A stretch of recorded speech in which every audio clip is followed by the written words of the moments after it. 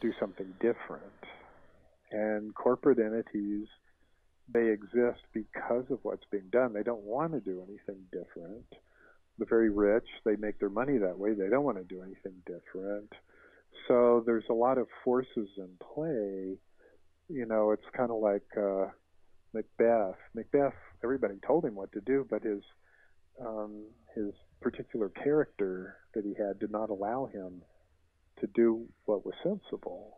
Yeah. It's kind of a part of the human tragedy, really. Yeah. Just like. So people feel all this stuff Mm. and they don't know what to do, and so everybody's a bit hysterical and running around. And there's a chance for war, certainly, because people are afraid and they don't know what to do, and systems are crashing. And the horrible wildfires that Australia had, those were just some of the most horrendous stories I'd ever read. And we're having them in the western United States here too. Yeah. So we're in difficult times, and the real question is, how do we make our way through this period of time? And one of the things I talk about in the book Earth Grief is Jacques Cousteau, because years and years, like 30 years ago at least, I saw him being interviewed in a television program, and he was talking about the Cousteau Society and all of the work he'd done with the oceans and everything. And there was a young woman interviewing him in his boat, and she said, "Well, do you think that you'll win?" And he got this weirdest look on his face, as if she was suddenly speaking, some strange language he didn't understand. And then finally he went, "One doesn't do it because one thinks one will win. One does it because one must." Yeah.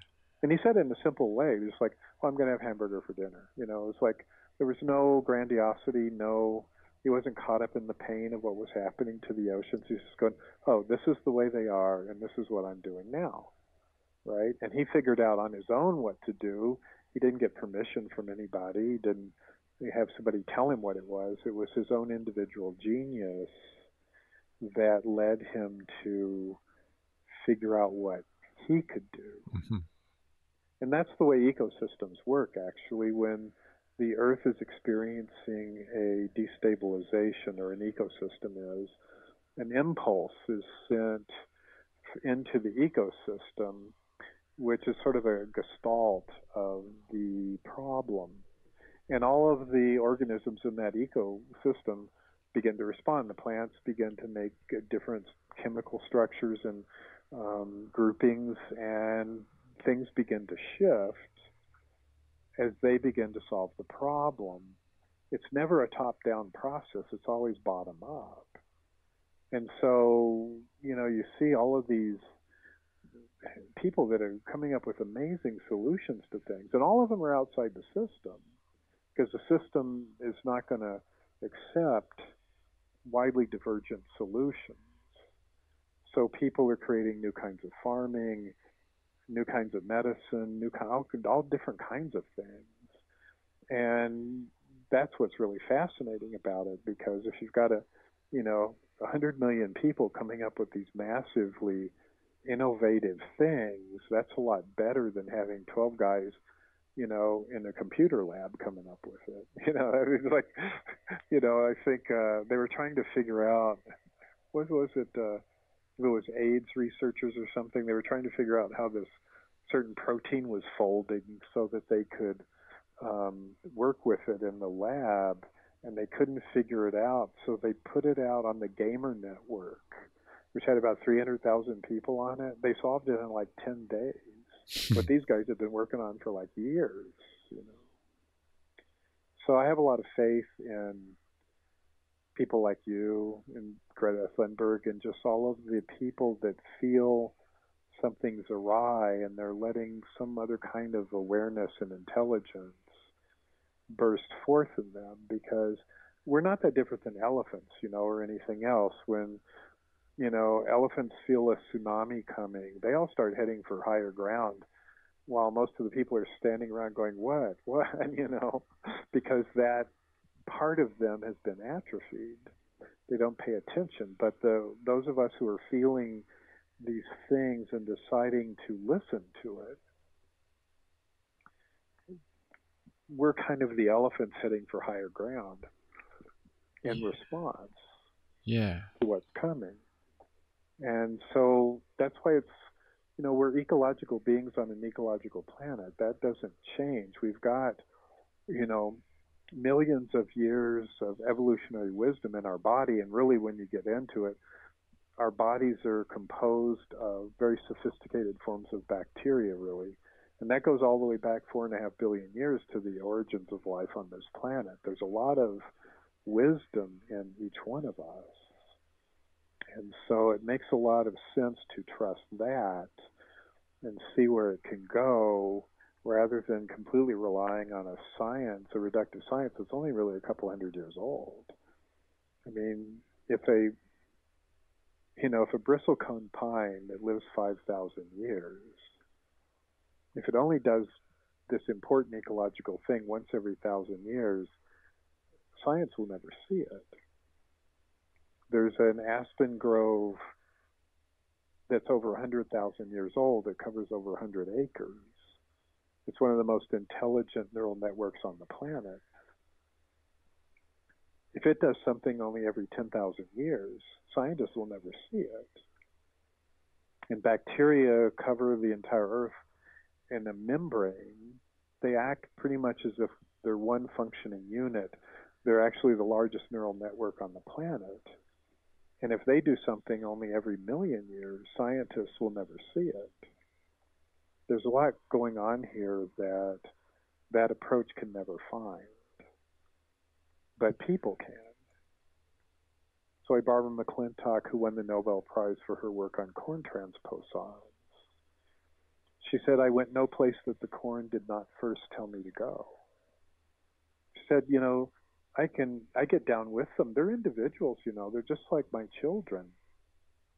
And they'll tell me all kinds of things. And I can actually, when I look, I can actually see their genome rearranging itself. And so she started talking about this, how DNA was how the genome was a flexible organ of the cell in the 50s. And at that time, everybody believed it was static. It was like a program of some sort.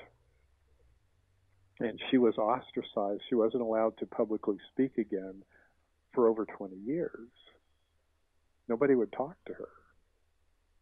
They all thought she was crazy. They'd say, well, I appreciate her research, but I don't like her mysticism. She said, it's not mysticism. This is real science.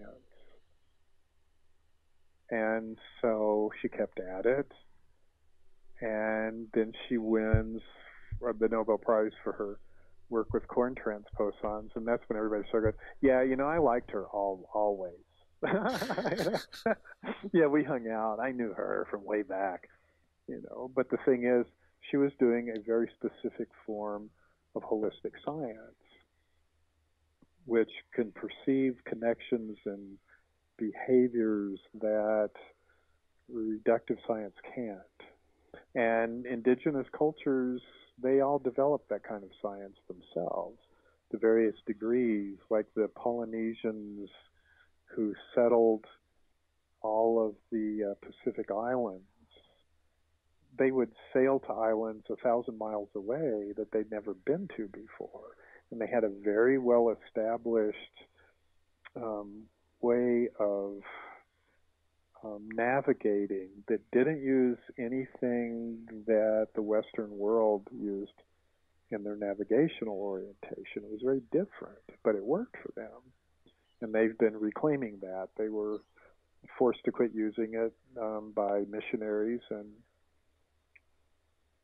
the governments that took over their islands, but they're reclaiming it now, and it's rather astonishing stuff.